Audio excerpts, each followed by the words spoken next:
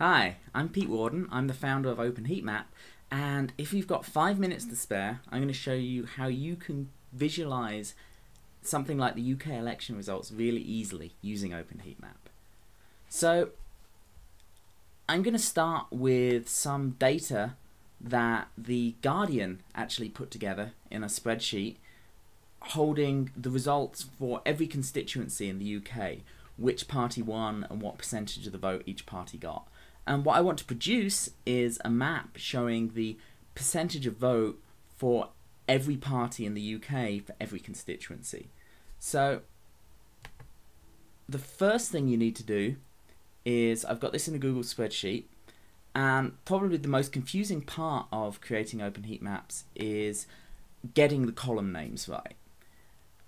OpenHeatMap relies on looking at the name of each column to figure out what the data is that's in the spreadsheet, like how it should treat it, what sort of map it should create. So the first thing you need to do is go through and let it know that this column that's initially called C is actually a UK constituency, and UK_constituency is actually the special column name that you have to use to create this sort of map. And we want the colour of each constituency to depend on the percentage of the vote, so we use a special name value for that. And we actually want to display a whole series of different maps in tabs, one for each party, so we change the party column to be called tab. Then all we need to do is go to the web sharing part of Share, publish it as a web page, and take that URL that it gives us once we've started publishing and switch over to OpenHeatMap.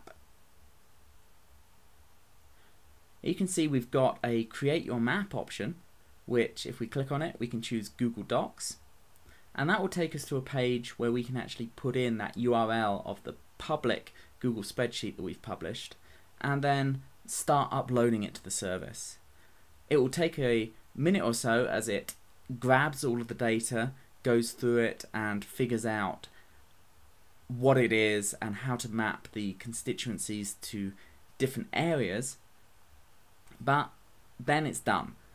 And you see there's a few warnings, well, quite a few warnings about some things it didn't recognize. They're not really that crucial apart from the fact that it doesn't understand Northern Ireland constituencies, so we don't have data for that. But other than that, we can go ahead and actually view our map, and you should see this selection of tabs appear, one for each of the major parties. I actually weeded out the Monster Raving Loony party before I created this, but the other major parties should be represented. And you can click through on the different tabs and you can actually see an information display for each constituency for each party, showing as a heat map, as a thematic map, what kind of percentage they got in each area. And you can see the poor old Greens didn't do that well, apart from down in Brighton where they got almost a third of the vote. So we're almost done. That's almost all you have to do to actually build your map. We do need to just give it a title. In this case that's fairly easy. We're just going to go with UK election 2010, and since I'm using data from The Guardian, I want to actually give them some credit, so I'm going to put them down as in the author field and give a link to the original spreadsheet that they actually put on Google ready for sharing. So I'm going to grab that URL and go back to the map and actually put that in as the link in the author section.